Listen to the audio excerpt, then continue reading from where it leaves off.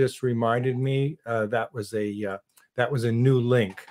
So I was waiting on the old one, and it was waiting to let me in, and for whatever reason. But here we are. Sorry, then we're a couple of minutes late. But I've got until 10 o'clock, and I'm all yours.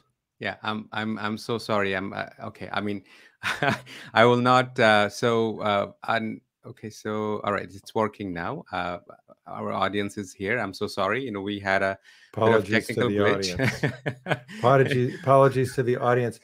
Is this being recorded and going to live on YouTube then? Yeah. Okay. Yeah. All right. Yeah. I will share the link with you. Okay. So as usual, I'm sorry, I'm just a bit off my usual rhythm. I apologize for that. I wanted to ask you a few questions, and in the morning, I read your book, Science Denial, and based on that, I wanted to ask you some questions, and also my research looks into disinformation, misinformation, and science denial. I'm looking into how disinformation, misinformation works in Bangladesh as opposed to Canada in a comparative study, but in rural setting. Sure. Could you tell us that first, how did you pick interest in studying post-truth? You are a philosopher by training, and obviously philosophers deal with truth. So how did you develop the interest in post-truth? Well, the American election in 2016 helped. Post-truth was named the Oxford Dictionary's Word of the Year in 2016, even before the election. And I had been interested as a philosopher in the question of belief, how people form beliefs, how beliefs are denied. And then it seemed, and for many years, I'm a philosopher of science, and I'd been studying science denial. But it seemed to me that the problem of post-truth was even worse than science denial. And in fact, that science denial was in some ways the pathway toward post-truth, because we all know what science denial is. It's when people deny the facts that of science, and evidence can't change their mind. But post-truth I define as the political subordination of reality. So it's politically motivated, and it's not just about science, it's about reality as a whole. So in some ways, the problem just got worse. And so I wanted to write about that. In your book, when you went to the Flat Earth conference, it seemed, and you write about it, that it seemed that people really can't relate to truth without their identity. And if this is the case, that humans are incapable of examining our own identity, and it sounds like an old philosophical question, is that know thyself. Could you talk about it? Is that facts don't essentially help, and your experience? The problem, so I'm not making the hypothesis that all beliefs for everyone are a function of identity, because that would mean that there could be no science. Right. What I'm making the claim that when people are deniers, when they're refusing to change their beliefs on the basis of evidence, it suggests that something is wrong with their belief formation. If they're talking about an empirical topic, say, because with a scientist, that person would change their mind based on evidence, because that's what science means. So what's different about science denial? Well, you just said it yourself. Facts and evidence don't convince them to change their mind. Why not? Which is shocking. And it affects how we should speak to them. But then the question arises, so why do they have those beliefs? It's because of their identity. And what I mean by that is that beliefs are often social. They are dependent, in some cases, on what we want to believe. And so, there's a sense in which, identity is really stronger than ideology. But when I say it's identity, what I mean by this is that people can get radicalized by disinformation. Say somebody wants them to believe a falsehood, and then they find other people who believe that falsehood. and then maybe they meet them in person and they form a community, it's very hard to break them out of it. I found this with the flat earthers. Their belief was not just what they believed, it was who they were. So if I presented any facts to try to change their mind, it was not going to work, because what I really needed to do was to change their identity to change their mind. So that is an even more difficult task than we thought. Do you think it takes us to the, chicken or egg problem when we talk about identity and we talk about Mhm, ideology? mhm, In many cases, could we say that identity is also influenced by ideology? That I'm a conservative, I'm a liberal, or I am mhm. of certain ideology. How do we go about that? There was a terrific study on this by Liliana Mason out of Michigan State University. And she was comparing the difference between identity and ideology to see if they were the same. And what she concluded is that they were not the same. That ideology was, in a sense, fungible. I mean, people change their ideologies depending on what the other people in their identity group believe. Look what happened with the Republican Party of the United States and hostility toward Russia. That was part of Republican ideology for decades, but it changed. Why did it change? Because the identity changed, the identity of the party changed. In Mason's experiment, which was it was just brilliant, she she asked people, would you object to living next door to somebody, dating somebody, et cetera, who believed, and then she listed a bunch of ideological liberal beliefs, who was pro-choice, somebody who thought that Black Lives Mattered, somebody who thought this, that, she just went down the list of those ideological beliefs. And asked this of conservatives, and people's reaction, was not always good, but it was much less hostile than when she framed it as, how would you feel to live next door to, or for your, to date someone who was a liberal? Then they hated it. They wouldn't do it. And it was the same vice versa, right? The liberal identity was strong as well, as opposed to liberal ideology. Something about putting a label on it, something about saying, this is your team, not just what your team believes, but this is your team, makes people dig in. In your book, the chapter that fascinated me the most, and I know that my professors and a lot of them would be actually interested to know your opinion about it as well, your understanding and also your findings. We go to university, we get educated, and we tend to incline towards progressive values, liberal values, and what have you. And your your understanding of GMO conspiracy for me was and when I question myself, is that, do I have reasons to trust companies like Monsanto? Do I have reasons to Mhm. trust big corporations that who have uh, betrayed public interest, Yes, or time and again, time and yes. again? So your book looks into and find out that even the liberals, Mhm. they can be susceptible to disinformation, misinformation, science denial. Yes. Well, I raise it as a question in the book, Hmm. Hmm. um, and because I wanted to examine this question to see whether it was predominantly uh, um, a function of ideology or identity, one particular political identity. And there's some people who claim that it is. There's a researcher named Stephen Lewandowski, a brilliant cognitive scientist out of University of Bristol, who claims that all science denial tends to skew toward the right. And so I was interested in, is that? I mean, and he's a cognitive scientist. I mean, he backed it up empirically, but I wanted to look at some of the assumptions behind this.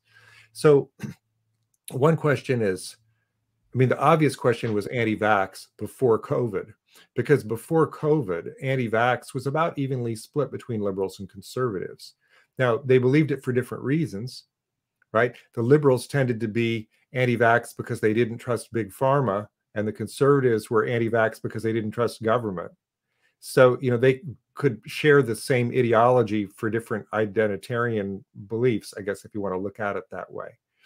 the GMO question was really fascinating to me because there, as a very narrow empirical question, scientific question, it has never been shown that GMOs are unsafe to eat.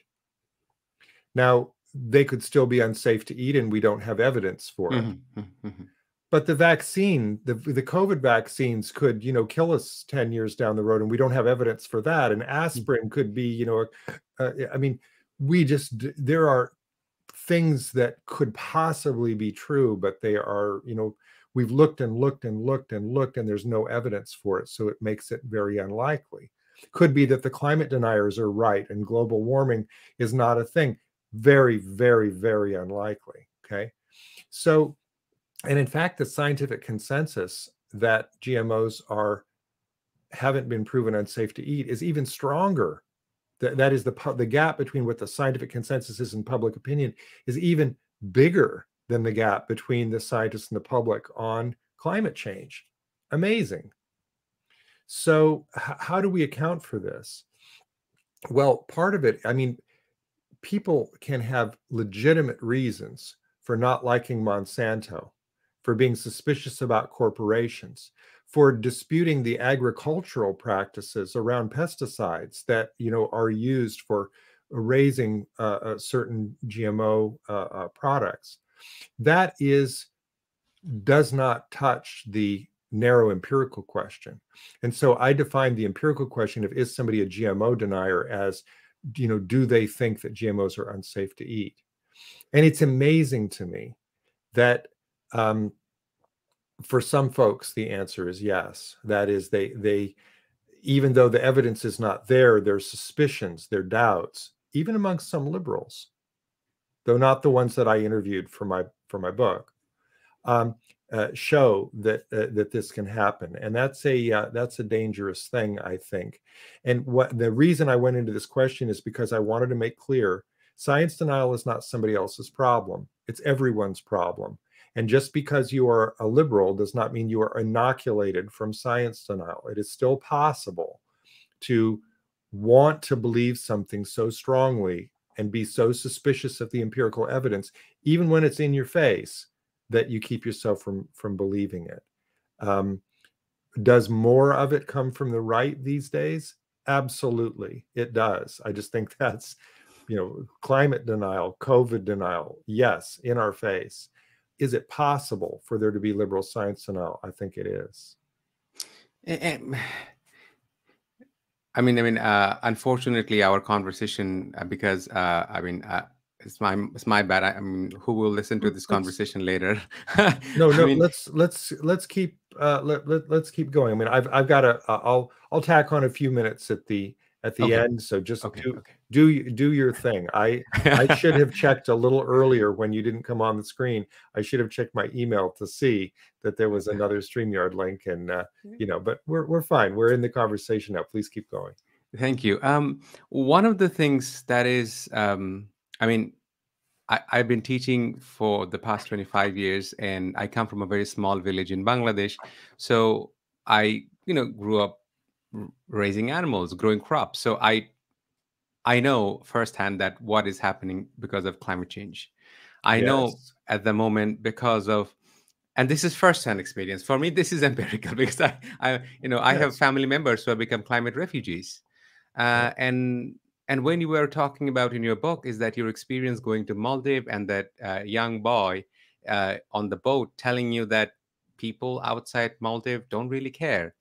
So when Yeah, it it's comes to heartbreaking. disinformation, Mm-hmm. I know that in Bangladesh, public lynching have happened because of disinformation. I know that we have, over 1 million Rohingya refugee right now, and I know that how Myanmar military has used disinformation to demonize Rohingya Muslims, and now we have a humanitarian crisis. So, and also the recent whistleblowing event in the United States has shown that Facebook uses 84% of its budget to fight disinformation, misinformation in the USA, and only rest of it, 14%, something like that, for the rest of the world. But majority of the data for tech titans come from outside US, not from US, because 300 Right. million people in that And case, yeah. sorry. And they've got a translation problem too. They don't always know. Facebook doesn't always know what's the disinformation being pumped into its site in other languages. English is easier for them to police. Yeah, absolutely. Um, and also it's also an economic decision, because if you were to find out content moderators, in Myanmar or in Bangladesh, you could, but you have to pay money, and that's Yeah. not a Right. profitable decision.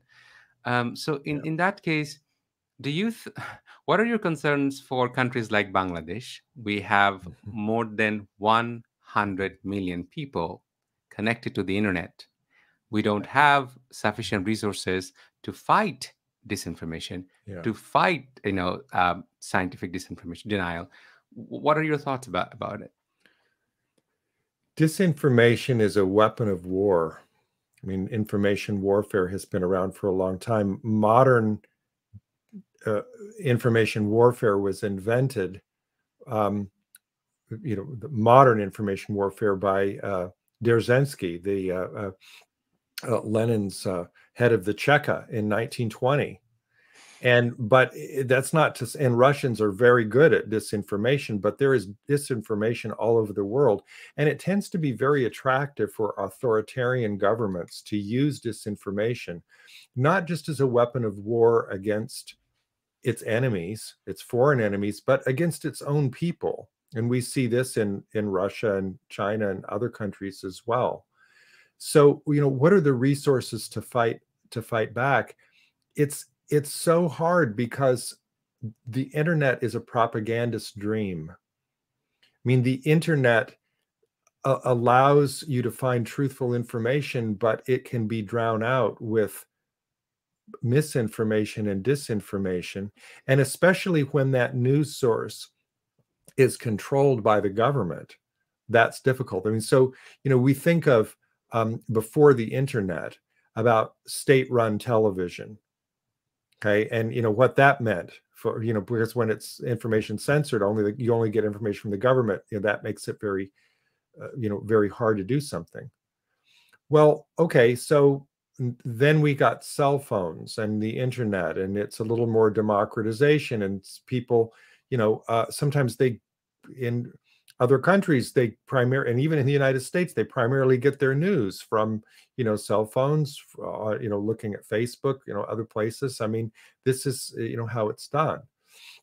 That doesn't necessarily mean that they're finding true information. Of course, I think disinformation is the new censorship. If a regime can censor, an authoritarian regime, it will. But in the absence of the ability to censor, disinformation works almost as well. I don't know if you know the film Indiana Jones and the Holy Grail, the Harrison Ford film. It's an adventure film where this professor of anthropology is the hero of the movie, and he goes off to my dog's having a dream here, so you're hearing a little commentary. He goes off to find the Holy Grail, and he finds it, except it's surrounded by 100 fakes. And he doesn't know which of the fakes are the actual Holy Grail. That's what disinformation is like. You can have the truth right in front of you, but you cannot tell it from the disinformation. Now, if you're asking, and my dog doesn't know either, if you're asking though what to do about it, I'm at a bit of a loss. I mean, certainly the social media companies bear responsibility for policing disinformation, but how have they chosen to do that? They flag questionable content. Well, okay, that's tiny. That's like, I saw a commercial from ExxonMobil the other day talking about all the green energy stuff they're doing. Well, I'm sure they are, but it's 1% of their budget, right? They're doing a little bit so they can advertise about it, but they're not doing enough. I'm hoping that when the American Congress finally figures out what the internet is and what it's capable of, that there will be some sort of regulation surrounding the algorithms, because I think it's the algorithms that are doing a lot of the damage. The algorithms that, if you look at disinformation, then it pushes more disinformation, could be tweaked. They could be used to be less polarizing, to promote true information. I think that would be better. But I can't solve that problem. I mean, it is. I'm so glad you brought it up in the way you did. It is a worldwide problem, and potentially even worse. I mean, I remember a story from India the other day about um, deaths, assassinations as a result of disinformation on Facebook. I mean, they bear responsibility for not doing more to police this. Yeah, yeah, and when I'm glad that you brought the question of algorithm. Sushana's buff, attacks it very well, explains it very well, that it's not essentially the digital infrastructure that is the problem, but what is the logic that Yes, operates the digital. that's right. And so this is what, we are living in the time of attention economy, that your attention is the most profitable commodity. Yeah. In order to engage us to internet, conspiracy theory, disinformation is Mhm. way more effective than Oh other yes. strategies. That's right. They're fascinating. People spend more time clicking on and sharing the fake stories than the real ones, because the real ones are sexy. The real Yeah, ones have, I mean, they're called clickbait for a reason. I mean, they draw us in. People share stories without even having read the story. They just share it, based on the headline, and it is a tragedy that it works that way, because the thing that makes me really angry about it is that this is actually information warfare, and it's not just a mistake, it's warfare by means of disinformation, and people are asleep to that problem. In the American media, they're just beginning to talk about disinformation. They treat it as if it were misinformation, as if it were an accident, like a car wreck that nobody could have seen coming. yeah. That's a I think, problem. yeah, absolutely. I think, at least in my in Bangladeshi case, I can tell you. So Oxford Internet Institute publishes a disinformation report every year. The report that came out in 2020 shows that 81 countries are not general people like me or an average Joe. It's a government that is involved in disinformation. So you have cyber trooper, you have rich countries, Yes. you have computationally very powerful countries. They're engaged in disinformation campaign to for their own political propaganda, and also to engage in information warfare. But I think not calling it Yes. information warfare is not doing us a service. At least in Pakistani case, I can tell you that somebody created a fake, disinformation, that um, Israel is holding Pakistan responsible, that why they're not solving problem X or something. And this is that, you can look it up. The Pakistan's defense minister, not an everyday person, responded, tweeted back saying Israel should be mindful, should be careful, blaming a country that is powered with nuclear Yeah. weapon. Oh, yes. This almost started a war. Yes, I know that case. Just incredible, based on a fake story.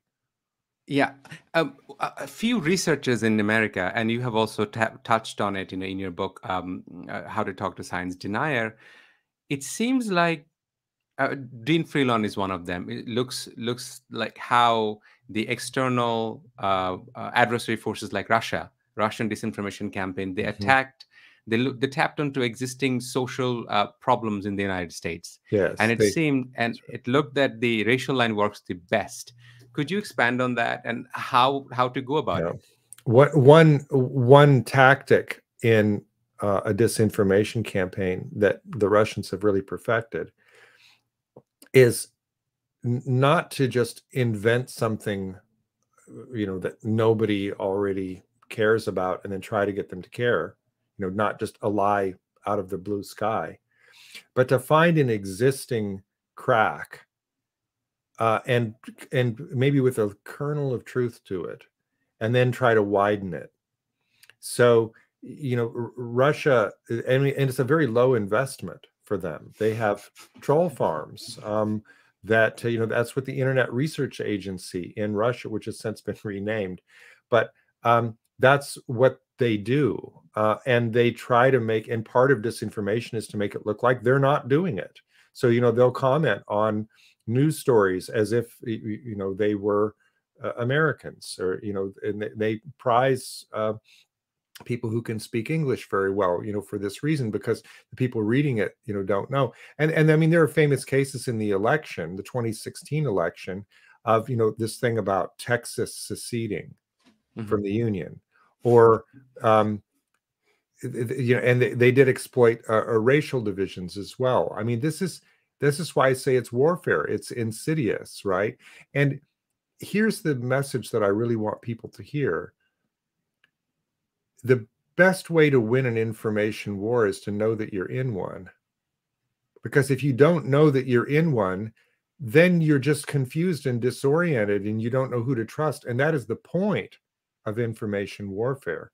And you brought up an excellent point a moment ago, which is that when people hear the word warfare, they think, oh, that's state to state. Russia does a campaign of disinformation against the United States. But disinformation is also used domestically. And in fact, I think that was what happened with Donald Trump.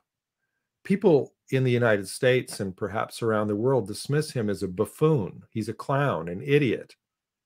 He is a genius when it comes to propaganda. He is the person who Absolutely. He is the person who, for the first time in American history, took Russian disinformation tactics and applied it to American politics. And we didn't know what hit us. And we still don't, I think, a lot of people. You look at governments around, you look at populations in countries around the world, maybe they're used to not trusting information that comes out of their government or their media. They're more suspicious. Americans were used to maybe the myth, but the belief that truth was available, that their government didn't tend to lie to them, that the media didn't tend to lie to them, that they could, pick up a newspaper and it was, if they could buy that newspaper, it was put together with good journalistic values. And then all of these other media players crowded in, and then Trump came into the government and started to lie. How many? 30,000 times? I forget what the total was. But I mean, that is a Russian tactic. That's called the fire hose of falsehood. And Putin uses it all the time. And the point is not simply to convince somebody that a falsehood is true. The point is to so demoralize the population that they think that the truth can't be knowable, because then they're easier to rule. So, and Americans being Americans, they think they have nothing to learn from the rest of the world. But if we would look at how this is used in Brazil, in Indonesia, in other countries, we would see, yes, this is an effective tactic that is used domestically. And look what happened in Hungary during their election. That is what happened in the American election. But we don't learn. And the Americans are very far behind, I think, on realizing the power of disinformation to polarize, alienate, and ultimately lead to violence. I think an excellent book. I mean, one of the excellent books that I have read and I'm reading, I'm consulting it again. It's for American case, and obviously we have a lot to learn from it, from Bangladesh as well. It's called Fantasyland. Huh. So in that book, the author explores, his name is Kurt Anderson. He looks into that how America's foundation is built on so many mythology so many Mhm. lies that it was not inhabited by anybody. Europeans are welcomed by the Right. indigenous people. Yeah. And then I have found another book, especially for science denial, the concept of iatrophobia, that Don't know that. why. So the concept of iatrophobia, Harriet Washington, she looks into that why Black people uh, distrust medical institutions. Mm. And she looks into the history Yes. that how, and her book is called Medical Appetite, is that so Black people don't trust white medical institutions, and what has happened to them. So if this is the evidence that we have reasons to distrust government. We have reasons to distrust. Even a lot of medical literature was found that where it was Yes. literally citing from Bible. Mhm. We talk about Andrew Wakefield, so it's in many ways it's nothing Yes. new. No, no, it's not. And I mean, the Tuskegee experiment and Henrietta Lacks are Mhm, well known. Another example that comes to mind is pain research. mhm. Yeah, yeah. I mean, there are, yes, there are examples that, Mhm. I'll have to read that book. Thank you. In that case, can we, if I have an abusive partner who beats me up on a regular basis, can I trust him? Mhm. I mean, this is a question. I don't have an answer. It's a provocation, like because I'm researching that as well, and I'm at a loss. And obviously, one thing that I must say, we do not have even a fraction amount of conversation about climate change being one of the worst victims of Mhm. climate change in public. It's the researchers who have research interest in researching, getting Yeah, funded, and you can also yeah. probably reach out to him if you're interested. I've talked to a professor from John Hopkins, Professor Wesley Moy. He looks into disinformation from the military, Mhm. because he has been in military for almost 31 years. He has worked in the intelligence community in the USA. Mhm. I asked him this question and asked him this question as well. Even today, Global North looks at disinformation as a technical problem, Mhm. hence needs a technical solution.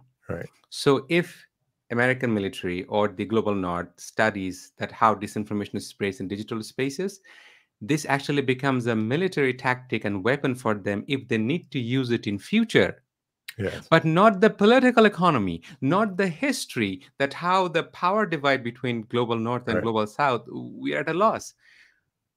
How do you think about, I didn't plan to ask you this question, when you look at the political economy of disinformation, lies, science denial, there's a Mhm. political economy. What are Yes. your thoughts about it? Science denial.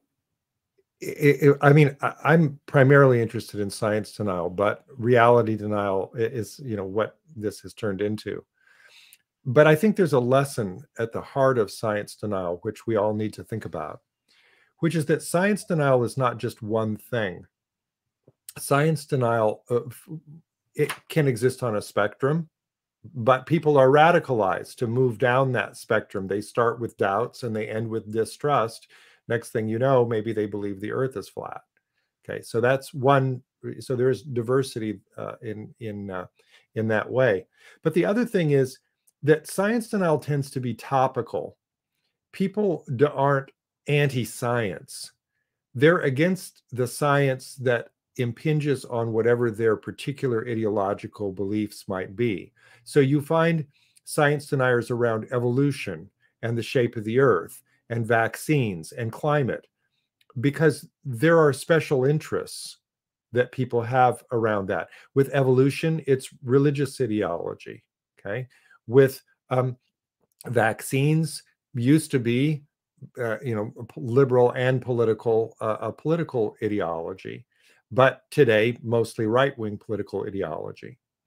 Climate change, interesting, right? Climate change, um, a lot of the disinformation was fed from the people with fossil fuel interests. So it was an economic motivation, but it became a political motivation.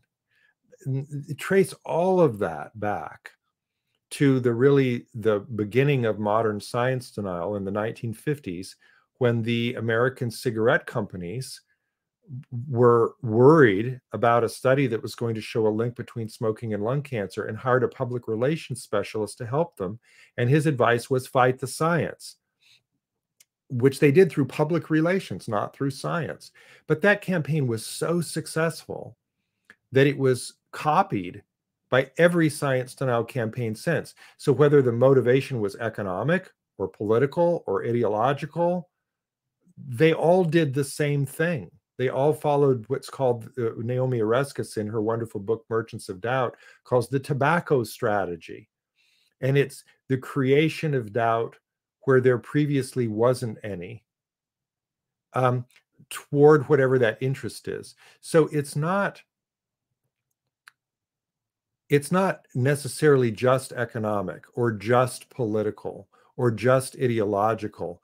Because it depends on what kind of disinformation. So the question that I ask with a denialist campaign is not just why do people believe the false information, but whose interest is it to have them believe that false information? Because sometimes if it's disinformation, it's intentionally created. That's the difference. Misinformation is an accident, but disinformation is a lie. The one that I can never figure out is flat Earth. Who would possibly benefit from that? There doesn't seem to be any economic or ideological or political motivation behind it. I don't really know where that one came from. COVID denial, climate denial, I know where those come from. It's not hard to figure out who's the money and the political interest behind those. But to answer your original question, part of disinformation is to hide itself as just being common sense, just being whatever anybody might think. And that has deep roots that I have not explored, but other researchers certainly have, in racism, in discrimination against, as you put it, the global South by the global North, just things that seem like assumptions that we can make that are fine, but because we haven't examined them, we haven't figured it out. I think that misinformation is no less dangerous than disinformation because it can be, if it starts with a lie in somebody's interest, but then it's shared by the millions who think that it's true, it's still dangerous. To fight it, though, you have to figure out where it came from. And that's why I enjoy you making the book recommendations, because we need to get to the bottom of where some of these myths and lies have come from originally. Who did it serve to believe? And then, fill in the blank. That's how you undo it. Yeah. So I will send you a paper that was published very recently, probably less than a month ago, and that got one of the papers award from Cornell University. So one of the doctoral student from Bangladesh, she's studying disinformation in Bangladeshi context like me. And she found out, and you will probably find some connection to flat earth here, probably. So the thing is, in the rural Bangladesh, you have vaccine in the United States. People don't want to take vaccine, and we are not getting vaccine. Similar to Canada, where I'm situated right now, I have a huge family, and I know that they're not getting vaccine. So she went to the villages of Bangladesh, and she has talked to people. Is that how do they understand COVID? And what are the kind of cures they are thinking about? And you will see that people believe in all kinds of mythologies, miracles, and etc. That reminds me of Marx, when Marx talked about that religion is the opium of the mass. At the same time, Marx also talked about when a system don't care about people. In a capitalist system. Yeah. The second part, I'm not sure I have an answer for, because it goes back to the Maldivian fisherman. How do you get somebody to care about something that they don't care about? I've been so concerned with changing people's beliefs. And it wasn't until I was in the Maldives that I realized it's not just about belief, it's about caring. Because even if you could change the beliefs of a whole bunch of people. If you don't change their behavior, it's not going to work. And what really motivates people is who they care about. And if you don't know anybody from the Maldives, maybe you see the story on the news and you change the channel and you think, well, that's too bad, they'll have to move, which is, if you've ever been there, heartbreaking. It's absolutely, so once you can put a name and face on it, once you know people, once you visited the islands and you see the sea level is, they're 1 meter above sea level. A wave could, wash it out. That's why I went, because I wanted to be able to talk about this with firsthand knowledge. Deniers are always saying, "Oh, do you have firsthand knowledge? Have you been there?" Yes, I was there. Okay, so I can't answer the Marx question is too too difficult for me. But the initial part of your question, which, damn it, I now forget. Just remind me quickly the Yeah. first part of the question. So if people don't, if people understand that they live in a system where they're just like a in the movie Matrix, like we're a battery for a huge machine's Right. need. So the machine don't care about us. Yeah, it's hard because I think that your friend who going out and talking to people individually is the answer, because you're not going to get people necessarily to give up their religious or political beliefs. But what you can do is get them to trust people who maybe don't share those beliefs. How do you, and so that they'll listen to factual information. And how do you do that? You do that through face-to-face conversation. And that's what my book is about. It's about the value of talking to people that you disagree with calmly, respectfully, patiently, because this works. I have examples that I explore in the book of how this works. Some of the most shocking examples aren't even from science denial. Some of the most shocking examples are there's an African American a musician in the United States named Daryl Davis, who has taken it upon himself to convert people out of the Ku Klux Klan. Now he gets them to give up their robes. He has 200 Ku Klux Klan robes. How did he do that? He did that through calm, patient, respectful conversation, because they had never maybe met a Black man who in person that didn't that shot all the stereotypes, that in a conversation, that the fact that he didn't react with anger sort of diffused it. I have an example from science denial as well. There's a young woman that I've come to know through several projects that I've done. I've never met her in person. I can't wait. She's 18 years old, and her name is Lena Yassin, and she is a climate activist in the Sudan in Africa, and she is Muslim, as everyone in the Sudan is, but she goes to visit people to talk about the reality of climate change and how the facts about climate change are not inconsistent with the Quran. That in fact, so she can quote from the Quran about the taking care of the earth, et cetera, and to just try to demonstrate, through her own activism. She is the next Greta Thunberg, I believe. I mean, she's done conversations with the Aspen Institute, the Vatican. She's now just got into Oxford University, because she's a young person. She hasn't gone to college yet. She's been doing this since she was 14. I mean, grassroots conversations make a huge difference. I wish that everyone could have friends in other countries so that they knew what was going on, so that they knew the issues. Because, I mean, the other problem is the American media just does not report on foreign news unless it affects the United States. So you could interview 1,000 people on the street in New York City today, and ask them about the Rohingya, and they could not tell you the first thing about the issue.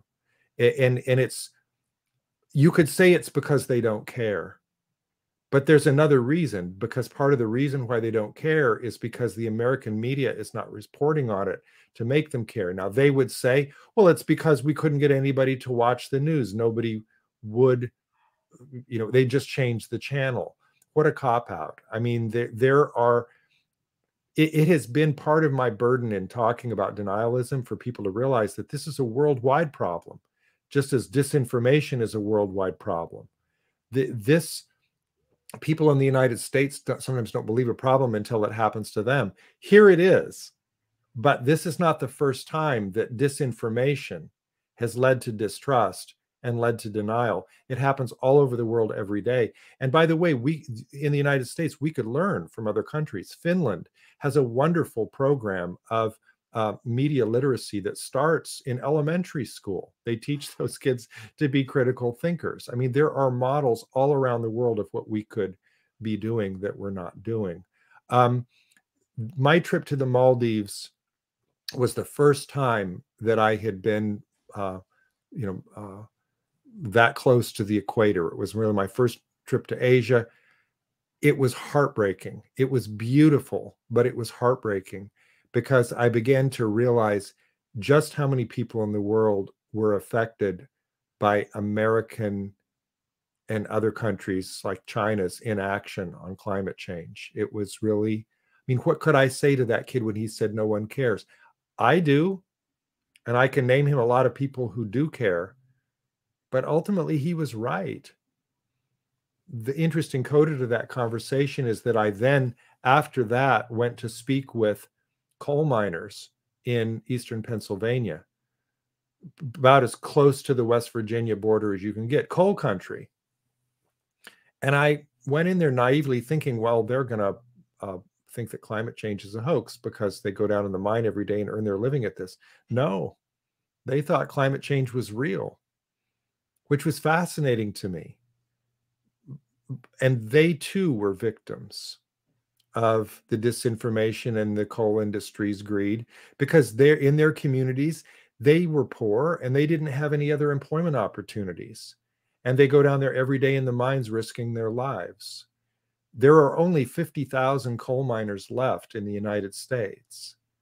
Can't we do something to help them do the green energy jobs, cap all those methane leaks that we have in the United States? I mean, it's heartbreaking. And then you read that just how much coal, most greenhouse gas comes from China, and the number one contributor is Chinese coal. In India, coal is widespread. I imagine it is in Bangladesh too. I mean, we've got to stop using coal. And yet, because of the political interests in the United States and one senator from West Virginia in the United States, we cannot seem to do what we need to do about coal. It is heartbreaking. Yeah, I mean, if you would like, I could put you on a discussion with 15, 20 young people from Bangladesh who fairly all understand English and can converse with you. And reading, I know that we'll have to, your time, you have another appointment. Yes. The connection between the coal miners' fatalistic attitude that they're going to die anyway. Yes. In Bangladesh, I can tell you, seeing an entire island gone. And so we think, a lot of us, that, it's God's wish.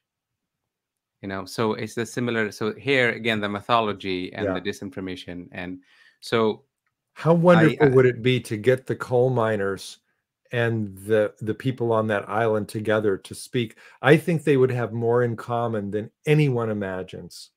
Yeah. If you want, I can put you in touch with a filmmaker who made a film. He made a film on an island, and after the film was made, the island is gone. Please. I mean, I'd love to send me the link with the film. I've seen the Island President film about Maldives, but this film, yes, please. And I'd like to stay in touch because these are, it's very easy, even for me, to feel like, well, this is an American problem. Look what just happened to us. But this is a worldwide problem. Though America contributes to it through our media and pollution and attention disproportionately. Yeah, exactly. Professor Mcintyre, this conversation we haven't able to finish, but I look forward to have a second episode of this conversation with a lot of your research. And I would like to put you in touch with people in Bangladesh who are also working with disinformation, misinformation, trying to combat Mhm. it without without not having a lot of resources. I can tell you that. And probably we can collaborate. Probably, we can learn from each other that basically what Mhm. works, and understand this is one world. Thank you very much for making the time. Thank you. And this wasn't, I didn't mean to finish it so quickly, but I know you have an appointment now. And again, I'm sorry about the beginning. I hit StreamYard, and then I just sat here and played my guitar for a minute, waiting for you to log on. And then I thought, wait a minute, I better check my email. So we did get to it, but let's make up for that by having a second conversation. Yeah. Thank you very much, Professor McIntyre. Have a wonderful day. Thank you for having me on. I appreciate it.